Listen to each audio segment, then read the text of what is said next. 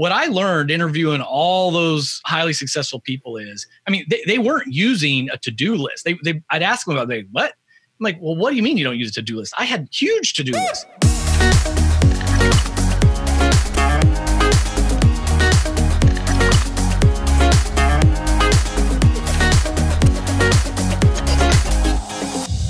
And how have you been doing, Kevin? Obviously, we're all concerned. Yeah, I mean, it's interesting times for sure. I mean, thankfully, so I'm outside of Philadelphia. We've been locked down for about a week. I think Philly went into lockdown even before the rest of the state. And fortunately, no friends or family members or employee friends or family members have been affected from a healthcare wise, way, but it's certainly pretty crazy. And we, I think that we've been a work from home first, work remote first culture. You guys are used to working all over the place, right? So that part hasn't really been it. But I think I'm usually like very chill, Mr. Focus, very stoic, but even this is testing me. It's hard not to grab your phone over and over again to be like, hey, what's the stock market? And hey, didn't Trump just come on? Hey, what's so-and-so recommending? What's my state's daily count? What's my county's daily count? Like, it's just hard when there's so much information. It's hard to kind of push it out. And I'm trying, and I'm trying to give tips to my team, but how can we all not be kind of consumed by this, right? For myself, it's not only trying to get that information, it's that need to see if there's anything else there. And that's ingrained in human beings to want to get as much information as possible because that's how we make decisions. Yeah. However, there's a lot of information that's not helpful. And then there's also information, if you keep digging, you're going to find a bunch of things that are going to freak you out and that are just not really relevant. Right. But if you keep digging, you're going to keep finding stuff. And there is so many conspiracy theories and they're all laid out in a way that you don't really know that you're in one until you get to a certain point and then realize that you've been reading something that has been leading you in that direction for about a half an hour. And then you realize, oh no, I'm in another conspiracy. And so it is those rabbit holes of information that tend to get a little scary if you're not cautious to where you end up.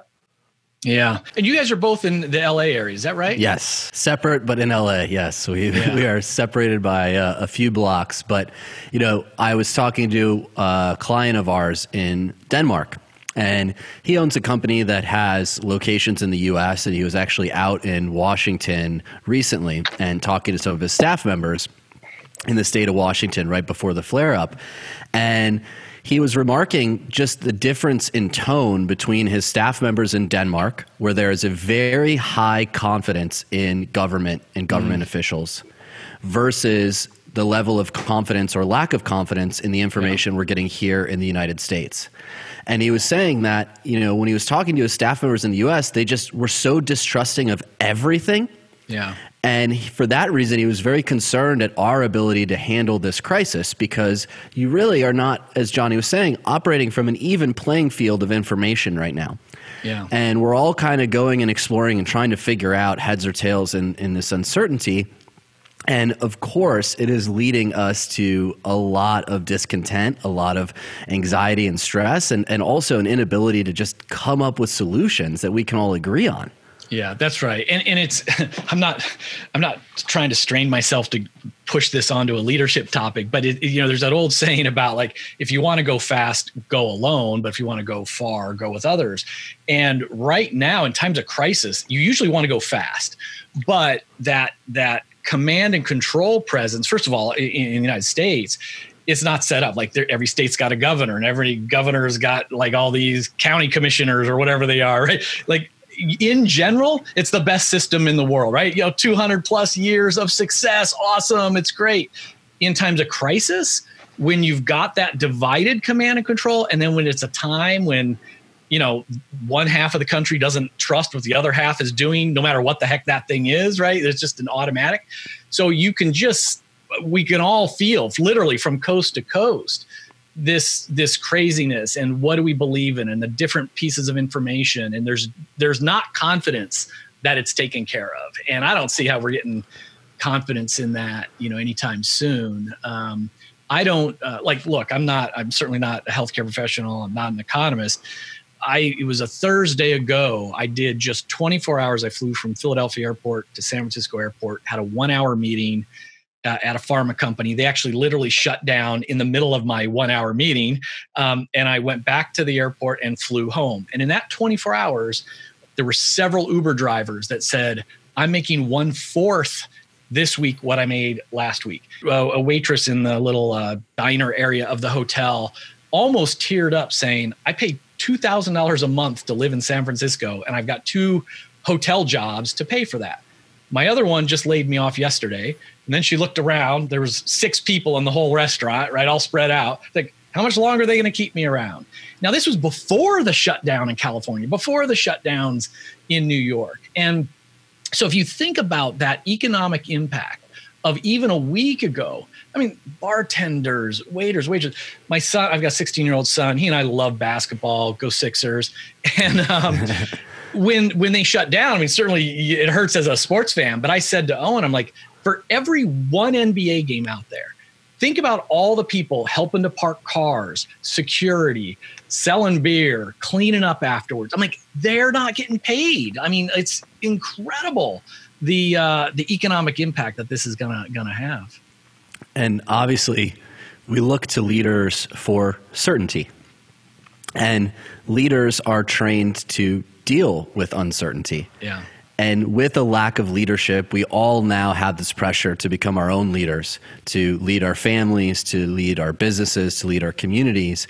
And how can we do that in the face of uncertainty? And how can we be better prepared for the uncertainty that's yet to come? Because it feels like it's getting less and less certain by the day. AJ, I want to just for our collective listeners, like you just said some really smart things there that I want to make sure everybody heard, because, I always say leadership is actually not a choice. If leadership is influence, we're influencing everyone all the time. We're just influencing in a good direction or a bad direction, right? And so just to what you said, leadership isn't about running a big business or being a Fortune 500 CEO. It's certainly many of us are team leaders and all the rest, but we're leaders, of our families, no matter who we are in our family. We're leaders in our communities. We're leaders in our friend groups, whatever it is. We're influencing everybody around us. You guys know this. I mean, emotions are contagious. You guys really know this. Confidence is contagious, and lack of confidence is contagious, right? So what you just said was gold. Certainty defeats anxiety. But in times like this, it's hard to know what is still certain. And there's no easy answers. I mean, with my 3 kids, 2 are college kids sent home, one's in high school, his high school shut down. They're like day to day, like what's going on? When's our school opening? And is there going to be graduation? I can't lie and say, oh, sure, all that's going to be just fine. Yeah, sure, graduation will still be there. Don't worry about that. No, but I can talk about like the longer arc of like, listen, you're going to get a degree. The classes aren't the same as being in person, but they're going to be there. You still have friends, and it's easier than ever before to hop on and communicate, with your friends. And next year will be better. The year after that will be better. On the team, like LeadX, we're 3 years old, but we're still a tech startup, very fragile. And I was straight out, like when I flew back on that airplane back to Philadelphia, and I saw and heard what I heard. I wrote this long letter, and I said, guys, I lived through I'm an old guy, so I managed through the dot-com bust in 2000, the 9/11, the 08 financial. I said, this is going to be worse. I can just tell it's going to be worse. We need to be ready to not make one new sale in the next 90 days. But here's what we know. We've got this much cash in the bank, and that's going to last us this many months of roadway. We sell one thing, that gets even further out. We can scrimp and save a little, that gets extended even further out. We know that in the 25 biggest stock market crashes in history, the following year was up almost an equal amount. There's always been like a trampoline. if you go and look at, the 1918 flu pandemic, whatever it is, the market in a 10-year period is always great. 70s weren't so good. But other than that, if you can take your focus off of this day, this quarter, probably this rest of this year, things start to look really bright. And I try to say what's certain is that things will change. And the more we can participate that, and the better. Out of that World War I, 1918, chaos came the roaring 20s. I mean, it was the invention of jazz and dancing and drinking and cars and radio. Out of World War II, hey, women went to work while the men fought, and they didn't want to go home again. It totally changed society for the better. So, I mean, this sucks. Like, this really sucks right now. I don't lie to anybody about it, but we can be certain that as long as we take that view out to at least a year, and certainly 10 years, it's going to be great. It's absolutely, the long arc of history only goes in one direction. Something else you mentioned there that I wanted our collective listeners to understand is when we're talking about leading, and AJ and I, we say it on the podcast all the time, that you're going to have to lead yourself. And we're influenced by those who are around us, and that influences our decisions that we're going to make. We do know that in order to help this, we've never been asked to do so little to help so many. And that means staying in your home. Now, for myself, I have an apartment that overlooks the common area in my building and the pool. And being stuck in here and by myself, I'm certainly seeing the sunshine in LA as it is right now. And the other day I'd seen somebody go into the common area and lay down on one of the chairs at the lounge chairs at the pool. And I just thought to myself, how nice would that be? Now, I know that I'm not allowed down there, and whatever that person was doing, they were breaking the rules in the building. Right. But it didn't take, if another person decided, oh, that looks good, they're going to go down there. How many people would it take for me to break what I'm doing, to just go ahead and join them because, whoa, everyone else seems to think it's okay. But in this moment, it is important for everyone to understand and lead themselves and look at their actions rather than what everyone else is doing. Everyone else is hoarding toilet paper. Perhaps that's not such a good idea. Everyone else is putting 30 things of frozen pizzas in their cart. Perhaps that's not such a good idea. There needs to be a responsibility of ourselves because we're going to be influencing everyone else who are around us, who are in that store, who are watching from their windows to that common area. And actions speak louder than words, right, Johnny? I mean, to your point, it isn't just talking a good game. Hey, everybody, be safe, be healthy, whatever. It's don't be the person to go hoard all that tissue paper. I was out at the grocery store this morning, coming back, and it was like, I am intentionally going to pause and let people cut in front of me in traffic. I'm going to slow down if we're both reaching for that same canned good and let the other person have it. And it's hard to do, right? Because again, we get impacted by all the stuff. And we act out of fear. We're humans. Humans act out of fear. But now is the time to lead, even among strangers. And I like that. Again, one person's at the pool. Oh, that's good. I'll just go down to the pool and I'll go on the other side. And then the third person goes down. And I'm hearing the LA beaches are a little busy today, by the way, boys. I'm glad you guys aren't there yourself. Well, they had to shut down parking for that exact reason, because people were going there over the weekend. And listen, it's tough being cooped up at home, no matter where you are. We do want to be able to go out and enjoy ourselves. But as Johnny was saying, that small sacrifice right now could lead to this being the next greatest generation. That's right. You look at the long arc of history, and it's all about making those sacrifices, and it starts with each of us.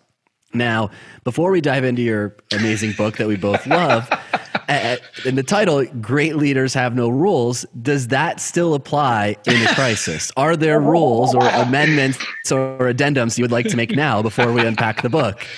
Yeah, I guess that's a good place to start. You know, I've written a bunch of books, some indie published, some traditional published, and this was a traditional one. And I gave them 10 titles in rank order. They picked the 10th title. Like this, I do not like the title of this book. More accurately, it should be Great Leaders Make No Rules. Now, I always start to say, look, I'm making a point, which we'll get into here, about rules versus standards and things like that. But look, I'm not, if a company has to follow laws, you should follow laws. If there's certain things that are for people's safety, okay, there are probably good rules. Having said that, the premise, the idea is that most people don't like rules. Every time you bump into a rule, especially at work, but it could be at home, it becomes a little bit more like it's their company, not my company. I didn't give myself that rule. I just showed up and there's a rule. Someone else made it. Someone else is in charge and I'm being controlled. This is not my company. This is not my family. And so a better approach is to co-create as much as possible with your family, with your company, with your team, standards of excellence, standards of performance. And can I share the story of like how the book even came about? Like when I bumped into a rule. So this was a while ago now. I've started and sold a few different companies. I was 30 years old, sold a company, and it was like an acquisition. So I was on board for like another year or two on an earn out. And I'd be reporting to the CEO, and the CEO told me, his name is Rudy, and he says, Kevin, don't think of me as your boss because we're both partners. We still own a lot of stock. Like, I just have partners. We're going to figure this out together. It's one vote at that board table on whatever it is. Doesn't matter how many shares we each own. We're equal partners. That sounded pretty damn good, right? Like, oh, this is good. I like this. I like this guy. So I was in the job about a month, and I had submitted my expense report. First time ever submitting an expense report. And the check comes back. I noticed it was like short by about $4. Not a big deal, not a lot of money, but I just thought like maybe I filled out the form wrong. Like something's weird here. Shot off an email to the CFO, Don, and said, hey, Don, did I do something wrong? I noticed it's short $4 and change. He responds back and he says, no, we deducted your Post-it notes. We don't reimburse for Post-it notes. That's kind of weird. So I email him back. Why? He emails me back. Wasteful expense. So all of a sudden, I bumped into my first rule. Supposedly, I'm equal with the CEO. Supposedly, I'm a partner in this firm. Supposedly, I've got a vote on the board, and I can't buy Post-it notes. So how much did I really feel like I was their equal and everything else? That disengaged me. What are you talking about? I can't buy Post-it notes. So it turns out, I go to the CEO, Rudy, and I say, WTF, what's going on here? And I explained to him, I didn't really understand employee engagement leadership the way I do now, but I explained, I said, hey, listen, this does not feel good when your employees can't get reimbursed for something like Post-it notes. This tells them it's your company, Rudy, not theirs. You made this rule, it's not theirs. And to Rudy's credit, he said, Kevin, I had no idea people were bummed out about this rule. He says, fine, the rule's gone. Don't worry about it. Go ahead, buy all the Post-it notes you want. But let me explain where it came from. He says, one of our official values is growth and profit. Now, it sounds like a weird corporate value to have, but he had a whole thing about it. He's like, look, the purpose of life is not to breathe, but you need to breathe in order to live. And profits is what helps us to pursue our mission. It's about just being frugal. And he said, I would walk through the office, see everybody's Post-it notes. They'd be doodling on them, just little designs. They'd be writing phone messages on them. He says, you want to know what I use? And he reaches over and he had a stack of paper, like scrap paper that he had ripped twice. So he had these little ragged pieces of paper. Because that's what I doodle on. That's what I write little notes on. They're free. And so his point was that he was trying to use no Post-it notes as a symbol of frugality, as an example of living up to corporate values. But nobody sat me down to tell me this. No one explained it in that way. It was just like, there's this rule, no Post-it notes. So we ain't giving you your $4 back. And so I knew I could buy Post-it notes, right? He changed that rule. I never did in the 5 years that I stayed there. I would buy them, but I wouldn't reimburse them. I wouldn't ask for reimbursement because look, I want to be a good corporate citizen. I want to be, a representative of being frugal and all that. But the difference is, imagine if on my first day, instead of Rudy giving me the BS speech about we're equals and blah, blah, blah, what if he said, hey, listen, we've got some standards here that most of us have adopted, and it starts with our values. So see this value about growth and profit? one of the ways we remind ourselves about frugality is, we try not to buy things like Post-it notes because you could just use up paper. We try not to, stay in a hotel when we travel above $100 a night. We try not to. But see, this is a very different thing than a rule. Not to mention that rules tend to backfire anyway, right? So, if there was a rule that we can't spend more than $100 a night on a hotel, well, if the hotel closest to our client was $110, we'll spend $70 on the rental car to stay at the cheaper hotel, 10 miles away. Well, is that what the purpose was? No, but we're following the rules. So that was the birth of this idea, is around, rules. When you don't create them, then it's like, hey, this is disengaging, easy to misuse it or to violate it anyway. And you go from being a leader. Leadership is hard, but it's easy to be a rule enforcer. Hey, AJ, you got too many buttons unbuttoned on your shirt there. That's not professional. I don't like your shirt. Or Johnny, you came in at 9:08 today. 9 o'clock is the starting time. Well, that's just a rule enforcer. That's not leadership, right? So that's why I was 30 years old when I bumped into that, and it kind of sparked this journey about rules versus standards, and which rules are usually just stupid out there. Like these principles of management, open door policies and all these things that we just take for granted as, oh, that's just the truth. And it really isn't that way at all. Something you mentioned there, and AJ and I have talked a lot about rules, our values over rules. And we've talked about living through our values and how it's important and it plays a role in allowing us to engage in the things that allow us to be happy. But at the same time, also, when engaging in values rather than rules, I think it also does wonders to help your staff guide themselves rather than trying to figure out how to make that role. It's easier decision-making on them.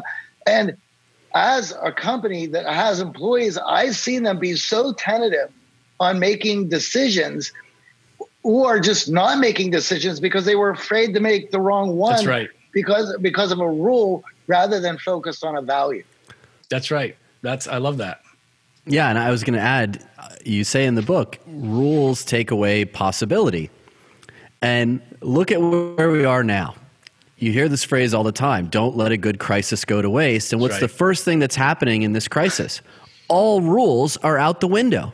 Yeah. We have to take them off the table for there to be possibilities to band together to solve a crisis.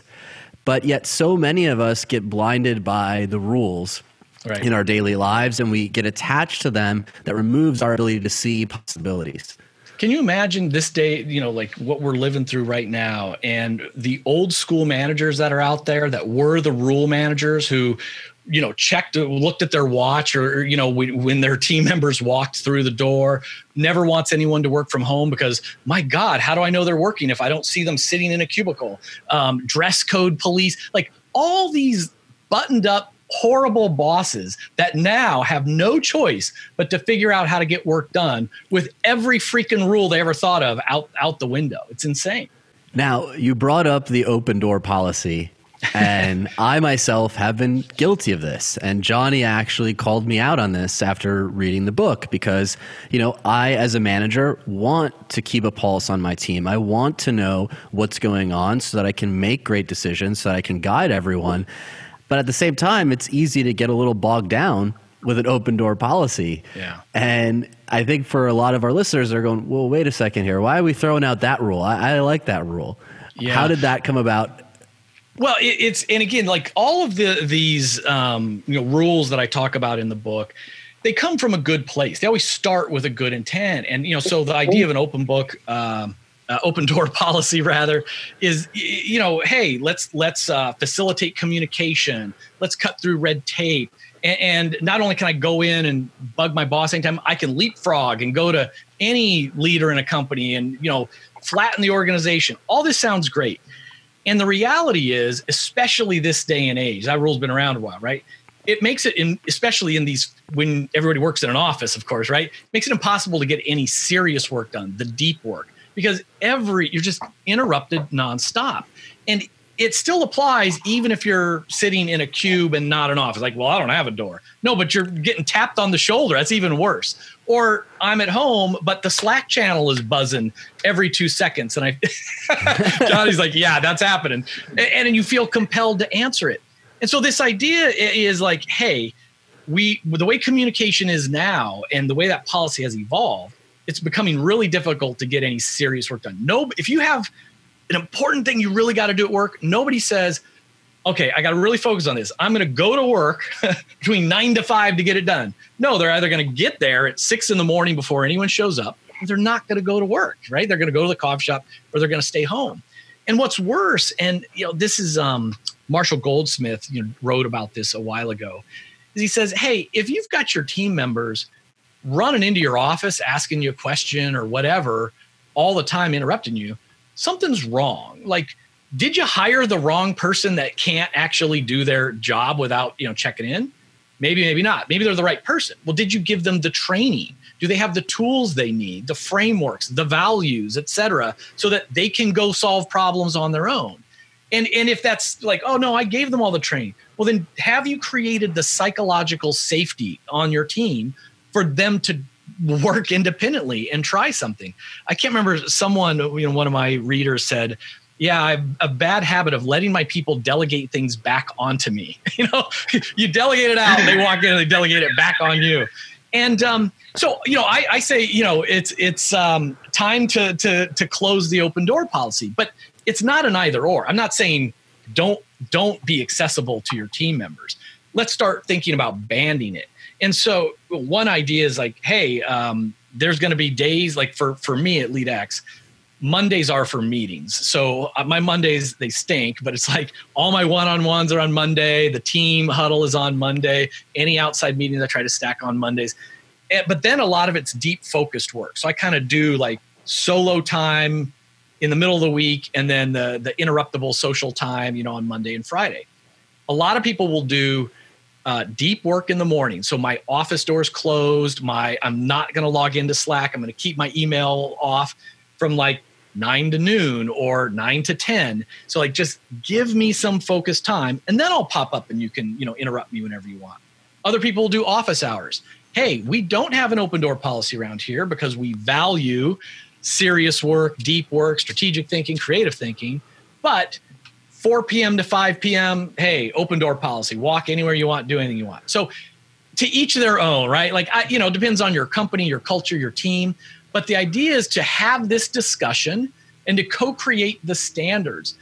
As I've been talking to teams about this, it's probably the issue that is very controversial, but it's the one I also get the most positive feedback. Like, you know what? We didn't have a rule about it. We just had a conversation about it. And suddenly people stopped knocking on my door before noon. People stopped trying to schedule meetings before noon. Like, hey, there's some deep work time and there's some collaboration time. And let's just sort of be mindful of ideal times to do those things. When you're talking about the collaborative time, this brings up one of the parts in the book that changed my whole day. And not only did it change my whole day, it changed the way I attacked the day, and it changed how excited I was for the day, which was dividing your day up into the 3 C's. And for myself, the way you laid it out worked perfectly for me. Now everyone can lay it out however it works for them. But the create, collaborate, and connect. So could you go over this for our audience? Because this was a game changer for me. Yeah, I'm glad you got some value out of it. And that's something I started years ago. I wrote a different book, 15 Secrets Successful People Know About Time Management. Interviewed a ton of people, self-made billionaires, entrepreneurs, all kinds of people. And that was one of the things that I can't remember now where I heard it, like this idea of structuring your day. And Johnny, I'm glad you brought it up now, because when we're all suddenly being forced to work from home, and most of us haven't done that yet, we have, but I mean, most of the world hasn't done it. It's more important to get that structure than ever before. Otherwise, we're going to go into that doom loop of endless checking on social media. So the first C, is create. And that's where, again, the psychologists, it's really clear. For most of us, we are cognitively at our best early in the morning. Like, give us an hour to wake up, maybe have that cup of coffee, but our brain has the most, glucose, and we're charged up, ready to go. We start to get decision fatigue, and everything else kicks in as we work harder and harder throughout the day. So our morning hours, for myself, I always try to do at least 1 hour of my most important task, your one thing, your MIT. And so that's the creative time. And again, we're not all literally like artists creative, but that's your creative time, whether you're a coder or a writer or whatever it is, that's your solo time. Collaboration, that is, for me, that's how I usually use my afternoons. So it will be collaborating with people, and whether it's on an interview or on my team, say, quote unquote, sales calls in my mind is a collaboration where we're just educating and trying to help. So anything with other people tends to be in the afternoon. And sometimes people say, like, oh, you don't need to be as mentally sharp when you're collaborating with people. Probably don't, actually. But collaborating sort of recharges you. So you wake up, you do your hard work, your focused work, getting kind of tired. But now in the afternoon, you're with other people, you're working, you're talking, you're laughing, you're socializing. And that connection, in my mind, it's still with other people. But to me, that's the personal. It's connecting with friends. It's connecting with family. And whether that's over a sit down at the table meal with your kids, I try to do that as often as possible, or connecting, with friends, through a text message. That's a great day to me. Create in the morning, collaborate in the afternoon, connect with those you care about and love, in the evenings. There's something else that had to go along with that, which is you could take it as one step further, which to actually schedule your tasks with a time. So you're like, oh, well, I got till noon to get it done. No. Quit the to-do list and schedule it. Between those two things, not only did I free up more time, I was more productive and I was more excited about getting after every day because I was doing the things that I wanted to do when I wanted to do them, with time allotted to those, where I could schedule other things outside of that and did not have to worry about them or even think about them until that allotted time. Yeah. And Johnny, this is where I get hate mail for this one. Like, where the time management system getting things done gets it wrong, in my opinion, is it's like, hey, here's your to-do list, and you're going to prioritize, do all that kind of stuff. And then your calendar is for your meetings and your phone calls. What I learned interviewing all those highly successful people is, they weren't using a to-do list.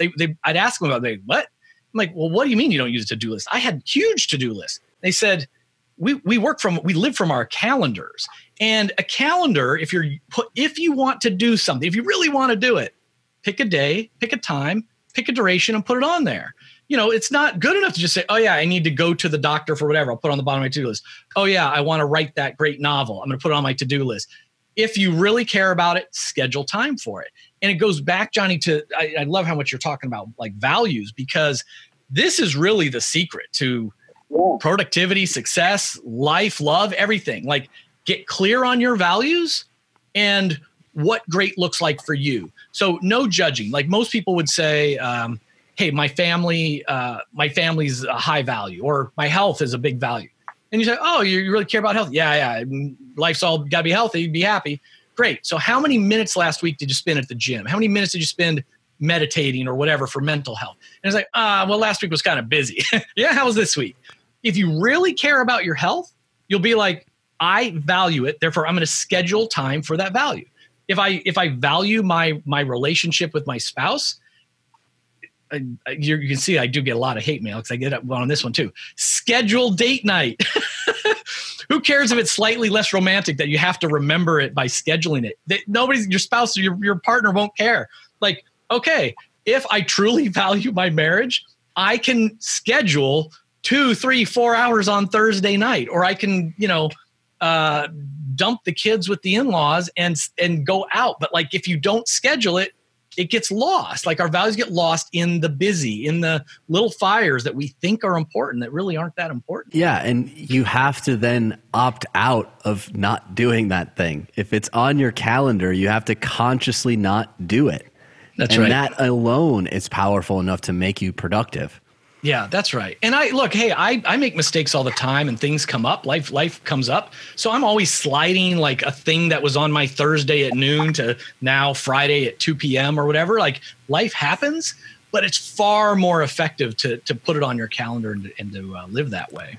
Now, the three of us, I would say, are relative pros when it comes to working from home, but this is on everyone's mind right now. And I have multiple friends who've reached out to me saying, how in the world do you do this? I can't seem to do it. And now I'm in a situation where I'm working from home with my fiance. She's a consultant. Right. She's usually on the road. So we're having to find different rooms to be on phone calls and trying to work through that. So what advice do you have for those of us who are struggling with this new work from home quarantine lifestyle? And are there any tips or tricks that you've developed over the years to make you more productive while you're working from home? Yeah, and I just did a webinar, which it's up at the LeadX site for free. There's no emails or whatever about this because it's working from home, being productive at home, and leading teams and working collaboratively from home, which is a challenge for so many. And the first thing I always tell people is I talk about the 3 agreements, and so whether you're the official leader of your team or your team member, you can still use this tool. It's really important for teams new to working from home to understand, all right, like what's normal working hours, and it doesn't have to mean like, well, it's 9 to 5. And so we will all start at 9:00 and 5 and then we quit. But it's sort of like in general, we're going to all agree that it's 9 to 5 or look, start and stop when you want, but we need these 4 hours of overlap so that we can all sort of collaborate and message. The second agreement is to get, and again, these are like standard, like what are we just agreeing to do to support each other? The second one is how long will it take for us to get back to each other? So is the expectation that you send me an email, I reply in 5 minutes, and if you don't, I'm like mad, like, well, you're supposed to be at home. How come you're not emailing me back? So is it that, we expect to get back to each other within 1 hour, 1 day, 5 minutes? Like, what is that? And is it different by channel? So again, at LeadX, so we use Basecamp, we have messages and all that stuff. And so, we'll ping each other, but there's no assumption that it's an immediate reply. So if you get back to me like the same day, that's fine. We don't actually use emails. So that's not a big deal. But I never call or text people. I very rarely call them. I occasionally will text with the phone. So people know that if my phone's ringing and it's Kevin, something's going on. Like I got to answer that. I got to get back to him quickly. And so I think, the second agreement is just how long is it going to take to get back to each other? The third agreement is just how will we communicate when we can't do number 1 and 2? Hey, I got to take my daughter to the dentist this morning. I'm not going to be back till 11 o'clock. So I won't be around. Well, that's fine. But like, is it just that the boss knows? Is it that we're going to have a shared calendar? Is it that goes in the group chat, for that? That's it. I mean, if you can even just start with like, what are the overlap working hours? How long is it going to take to get back to each other? How are we going to communicate when we're not around? That helps the team function a lot. I think when it comes to personal productivity at home, a lot of it is about that structure. So it's like, okay, I'm going to calendar my exercise so that all these snacks I'm eating and weird DoorDash stuff I've been consuming isn't going to pack the pounds on. So, I'm going to calendar my workout. I'm going to calendar a work sprint. And if, especially now, like Johnny, like I can't go that long without checking in on the world. So I'm not doing like 9 to noon sprints like I probably should, but I can still do a 50-minute sprint. Put my phone on airplane mode, grab a clock. I'm seeing the time timer over my shoulder right here where you set it and it actually spins down. So you can put your phone away and not be, pulled by your phone. And it's like, you know what? The world's not going to change that much in 50 minutes. So I'm going to block it out. I'm going to shut down my Slack and my emails and my pings. And I'm just going to solo focus. And I'm going to write that report, make that forecast, build that PowerPoint, read that book, whatever it is. And then bing, when that 50-minute timer goes off, teach their own on the time. For me, it's 50. Then I pop up. I walk around, I breathe, I drink some water, I hydrate. Sure, I shouldn't do it, but I'm going to cheat. I'm going to look at, my favorite news. I'm going to take a look at Twitter, whatever that might be, check in with the team. They need me. And then top of the hour, boom, another 50-minute work sprint. So whether it's 30-minute work sprints, 3-hour work sprints, the point though is like schedule your day. When are you doing that group work? When are you doing that collaboration? And then just solo focus, while you're working on each task. I definitely agree.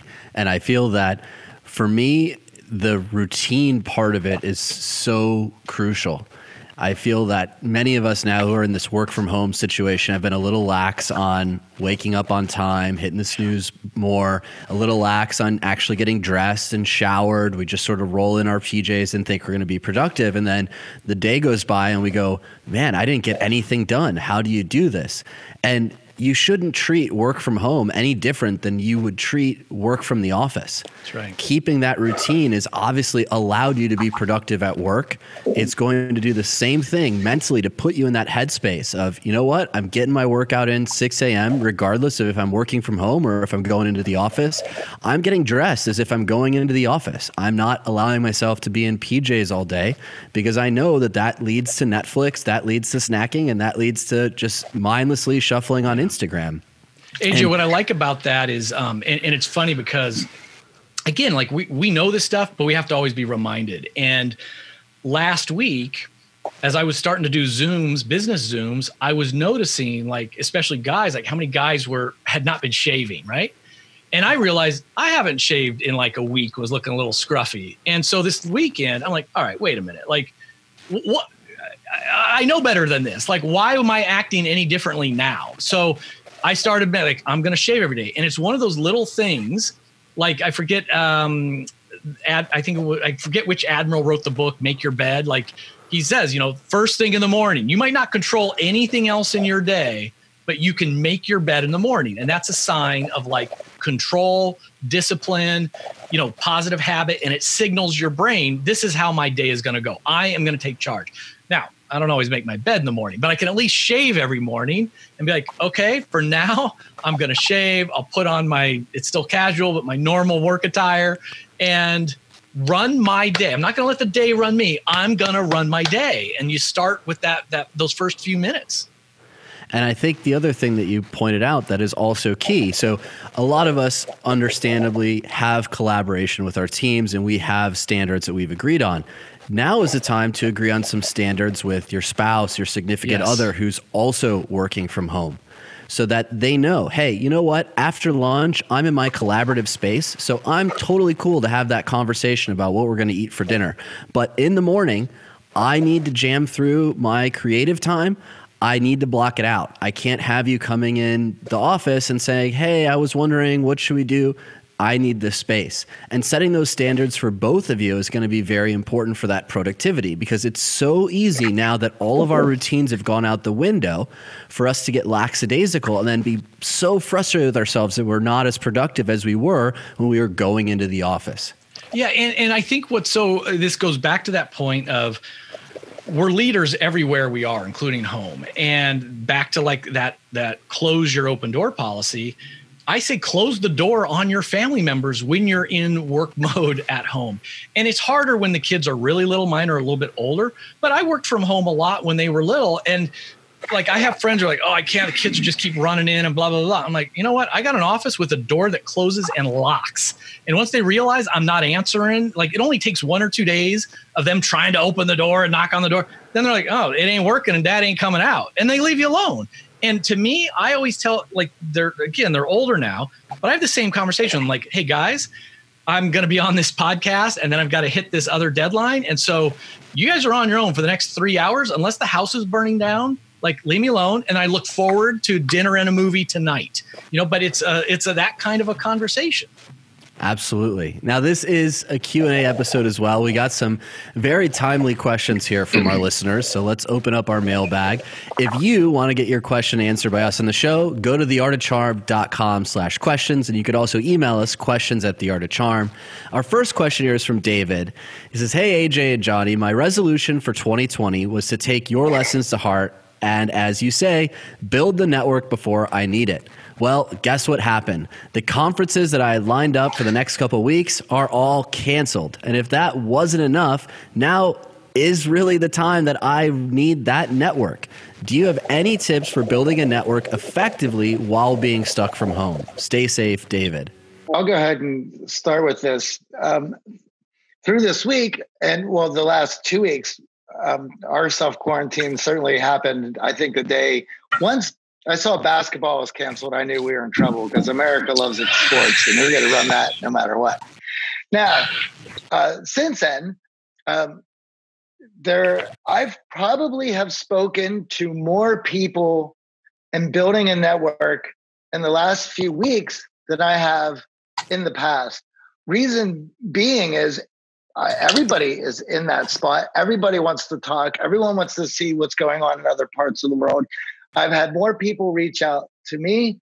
And because of that, I've just been more accommodating to reach out, to set up a Zoom. As AJ mentioned at the top of the show, speaking to a friend in Italy. This friend in Italy, he's now a friend, was just somebody who followed me on Twitter, who has started giving me updates. And then we started promoting each other's tweets and stuff. And he started doing a 7-minute news from LaGuardia, which is the hardest hit area.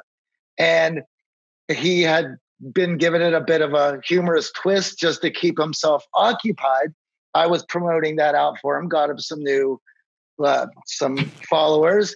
And today was our first time Zooming and chatting just to get more of a breakdown what was going on over there, as they're a little bit in the future and what I need to prepare for here. But also with this, no one's going to be stopping and connecting. In fact, I think more people now are going to be reaching out or open to speaking and reaching out, because hearing a nice, warm, comforting voice on the other side and wanting to have some normalcy in work is only going to help everyone's nerves in this moment. Yeah, I know the question wasn't directed to me, but I was just gonna build on that and say that I'm a big believer in, even in this digital world, the power of face to face, and so my networking and everything else, yeah, it's all off table. But there's a lot of people who are now not on airplanes, not at those events, that are spending more time, and I think they're easier to get in touch with remotely. And Twitter was one angle. I noticed there's a whole lot more activity. I'm getting a whole lot more invitations on LinkedIn these days. And so even if it's something mild, fairly passive, like the LinkedIn stuff, social media, that's one way. For anyone who really wants to hustle out there, and this is good advice even in better times, but can work now, which is like, hey, you reach out to people in your area of occupation, expertise, whatever it is, and say, hey, I'm going to write an article. I'm going to write a series of blog posts on this topic. I would love to talk to you for 30 minutes, 20 minutes, whatever it is, and pick your brain and put you into that article. People want to help other people. If they think it's going to help their personal brand at all, that's kind of a win. And they're going to be around and a little bit more receptive now than during normal times. So, I think just be aggressive digitally and remotely, and you might get surprised at some of the high level connections you can make. I completely agree. And I would take it even a step further, and I would reach out to them saying, I'm so bummed this event was canceled. I was looking forward to meeting you, and invite them to a quick Zoom. Yeah. Have a cup of coffee over Zoom, and you will still be able to use technology to connect with people right now. And guess what? We're all thirsty for that connection because we are stuck working from home, shelter at home. So I think we can still leverage those opportunities even if the conferences have been canceled. It's great. To go along with that, I think, certainly there is a lot of people whose lives have been so turned upside down because their jobs weren't from home. And now they are. And now they're seeing more so of what Gary Vee and guys like him have been saying of do something online for the last, how long has Gary been doing his thing for 20 years now? So it's like, there's a lot of people who have to deal with that reality and going, well, I'm stuck here. No time like the better. How do I get started? And for you guys, reach out, write to every content creator that you enjoy in the formats that you're looking to do something in, and let them know how much you've enjoyed their work and how much it has meant to you. And now that you have this extra time, uh, that perhaps they could lend you an ear or send you some resources to get you started. And if they're not extremely large, I know that AJ and we reply to everybody. And people think when I write them, they're like, I can't believe you responded to me. I have news for a lot of people out there. We're not nearly as busy as you all think we are. And a lot of people have this idea that we must get flooded with emails and messages all day. Well, to an extent, we do. There are a lot, but a lot of people just say thank you. I write them. I say it all the time. I have time for everybody. It's just a matter of finding when that time is. And when you implement the 3 C's, there is a scheduled time that you have in your day where you're able to reply to everybody. All right. Mario asks us, hey, AJ, Johnny, I've been a big fan of the show for a while. Thank you for all the great stuff you're sharing. I've never had a question to send really, but now is the time when I could use your input. I don't want to jinx it, but with all that's happening at the moment, work is not going too well. This might be the time for me to start my own online business. I guess that's what everyone is saying at the moment, though, and I might not be the only one having this idea right now. Do you think the online market is too crowded, and will it only get worse? And if you think there's still room for one more online business, how should I start with this, especially since I don't even have an idea of what that could be? I'd love your input on this. Thank you both, Mario. Definitely, I feel like, of course, everyone is now thinking about ways that they can make money, and online is the easiest when we're all stuck at home. But I don't think the market is ever too crowded if you focus on helping others. We're all having issues right now, whether we talked about teaching people how to work from home and be more productive. There are new issues that are arising out of this crisis that we had no idea existed before because the landscape has completely changed. So I think the most important thing that we always say is, are you actually solving a problem of value to other people? If you are, the marketplace will reward you handsomely. If you are not, then yes, you are going to struggle. So I don't think that we are at all at a place of saturation in online business. I think everyone now with all of this free time should throw yourself into learning about how to launch something, even if you fail. I can't stress this enough. We have had so many failures over the last 14 years, and all of those lessons have allowed us to evolve the brand, to change the way we deliver the content. We're even evolving as we speak with our online platform because you have to be nimble and agile, and you have to be able to learn to be a good businessman. Business is constantly changing, shifting, and moving. And now is the best time for you to be learning this, taking all of that opportunity of time you have to try to figure out some ways that you can leverage your experience, your knowledge, or find some services or products that are deeply in need in today's market, and you will be rewarded. You're shaking your head, Kevin. What are your thoughts on this? You said it perfectly. I think just about every one of my companies I've started in a recession, like it's always going to be hard and it's always going to be worth it, regardless of what happens at the end, because it's a journey. And I love what you're saying. Like there's never a better time to learn than now. And that long arc, there's never been a easier time to be an entrepreneur now. I mean, it's so cheap to communicate, to sell, to market, et cetera. And I like the way you framed it. It's never about like that question about, well, okay, I'm going to do an online business. What should I sell? I would say it's not about the what, and certainly don't pick something because, oh, I got this email and everybody's making $1 million on this product or this thing, because that changes, right? Everybody jumps on or somebody hypes it. What is the problem you're trying to solve, and who are you trying to solve it for? And so like, even if you think about like, there's a lot of personal trainers out there, right? A lot of people, a lot of good personal trainers out there, many of them now offering online stuff, very competitive, very, very, very crowded space. Yet there's room for first of all, the market for people who should be in better shape is huge. There's always room for good trainers. But imagine now, if I certainly am not a personal trainer, but if I was thinking about it, I'd be like, okay, how do I niche this down so I can be number one in my niche? And to start with, it might be, okay, I'm the best trainer for guys over 50 in Philadelphia that can only work out for 1 hour a week. Like, that's my market, and that's who I'm going to go after, and that's my message. Now, maybe when I've got enough of those and I've got more time, then I need to expand it to something else. But it's like, what problem are you going to solve? Where do you want to add value? And who do you want to offer it to? And jump in and go for the ride and learn.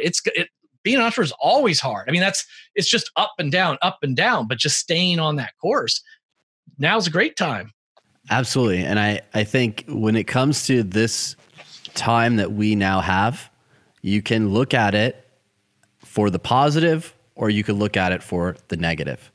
That's not to downplay any of the negative that's going on. And I know there are serious concerns and serious issues, but we've talked so much on the show of trying to find the positive in any situation, trying to find those opportunities. And if that means learning how to leverage your skills online and how to make some side money right now while the economy is shifting under our feet and opportunities may be moving away from us, there is no better time than now. And you hit the nail on the head.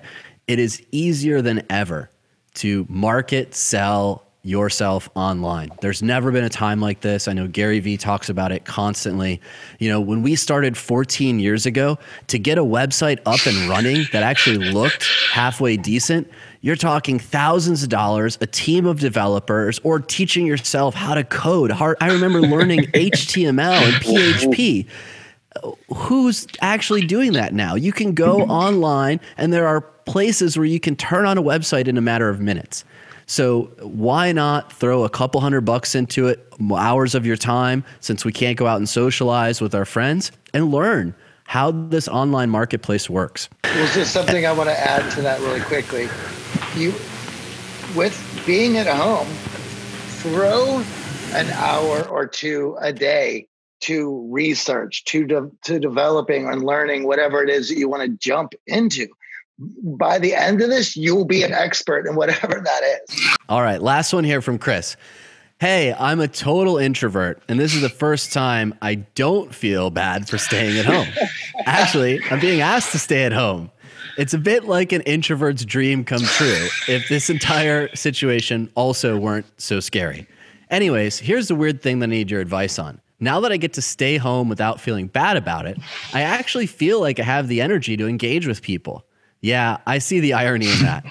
Do you have any suggestions on how I could work on growing my social circle without leaving the house? Best, Chris. Well, obviously for us, I feel like we've been using Zoom since it first launched. But many of us now are encountering the world of teleconferencing, video Zoom conferencing for the first time. And whether it's FaceTime or whether it's Instagram, it feels like every app now has video chat capabilities. And I know the three of us are huge fans of the in-person. There's no substitute for that. We can absolutely agree on that. But when you can't meet with people in person, now is the time to use that phone of yours for actual communication, not for social media, not for games and apps, but to actually reach out and talk to people. And I've been sharing this with the clients that I've been coaching. Go through your phone, go to your text messages, swipe 3-4 times, and see who's been buried in there that you haven't got back to, that you haven't had time for. They're in your phone. Obviously, they matter to you to some degree. Reach out to them. I feel like everyone feels a little isolated, feels a little alone right now. And I've enjoyed the text messages, check-ins, the phone calls that I've been getting. And Johnny knows I'm allergic to the phone just as much as the next guy.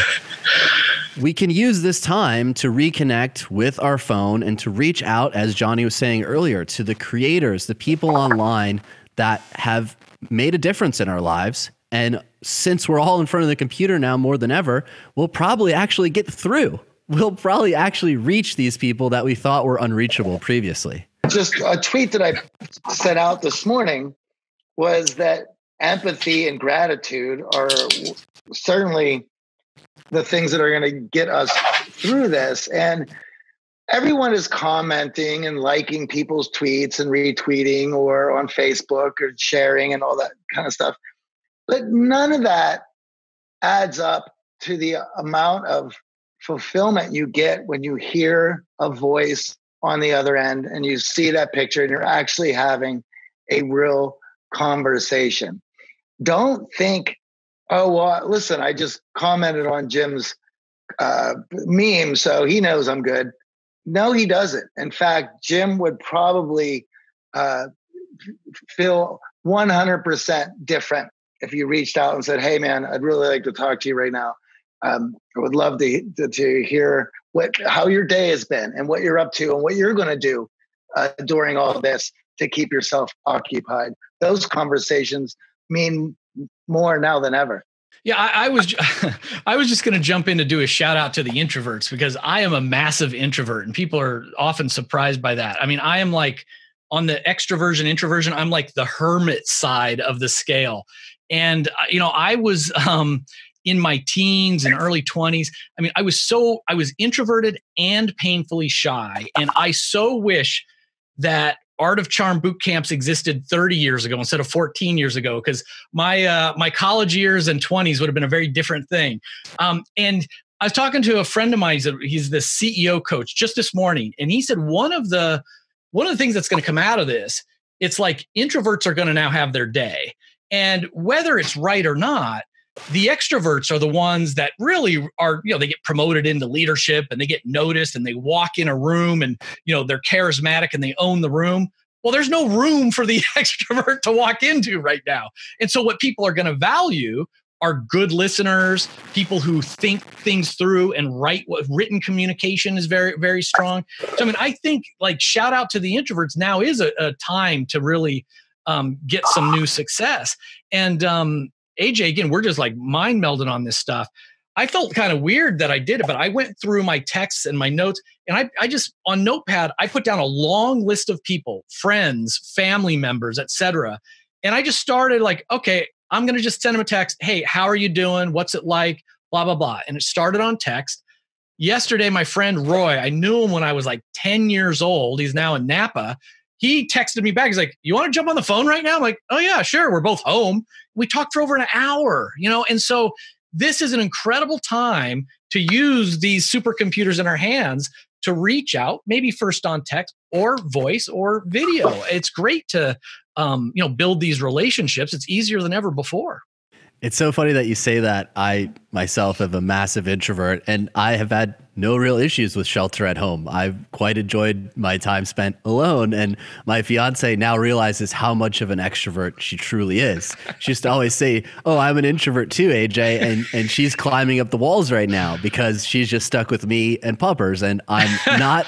Although I have a fun podcast, I'm not always the most amazing conversationalist because I do like to get focused on my work, drill in and stay zoomed in on that. But to your point, this is that great opportunity to reconnect. We've never had more time available on our schedules. We're not taking our kids to school. We're not zipping around running 100 miles an hour. We can actually stop, collect ourselves, and figure out what are our values, what matters to us. And with this time spent, rebuilding that community that we may have disconnected from for whatever reason, that life got in the way.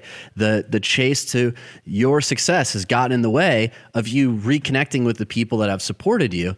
And if they're in your phone, reach out. If they're on social media, follow them now, reach out. We're getting direct messages all the time on social media. And as Johnny said, we're responding. I feel like the world is now more responsive than ever. Yeah. So now's the time to start reaching out. One thing that I had noticed, there was, I believe it's Nietzsche's Gay Science, and he's speaking about how even in today's world, and this is in the late 1800s, he's saying that men can't even have a meal without having a watch in their hand and a paper in the other, wondering and looking at the stock markets, hoping they don't miss something. That is in the late 1800s.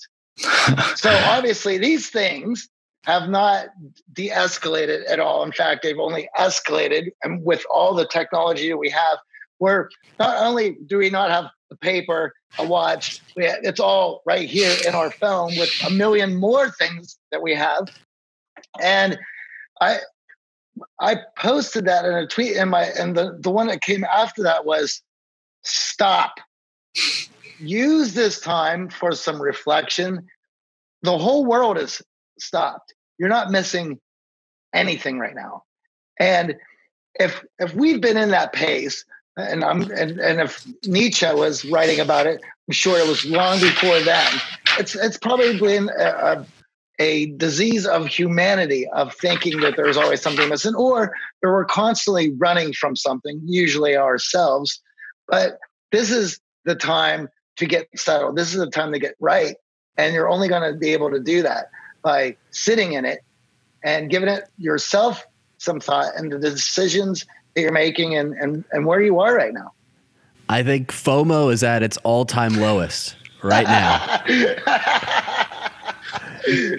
Now, Kevin, obviously we would be remiss without talking about online learning and LeadX and what you're working on there. What are you doing at LeadX, and how can our audience find out more about the great things? Yeah, thanks, AJ. The businesses that I've started and failed were almost always a failure of leadership. The ones that have done well is when I learned how to focus on talent, empowering others. And I learned through some hard lessons in my personal life that we have to lead at home as well. So I was retired for a few years, was writing books and things.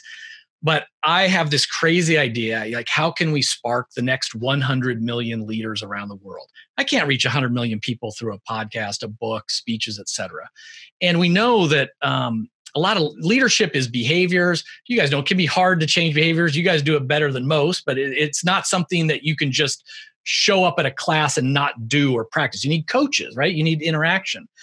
And so we had the crazy idea 3 years ago of, let's take IBM Watson artificial intelligence and create an executive leadership coach. We call her Coach Amanda.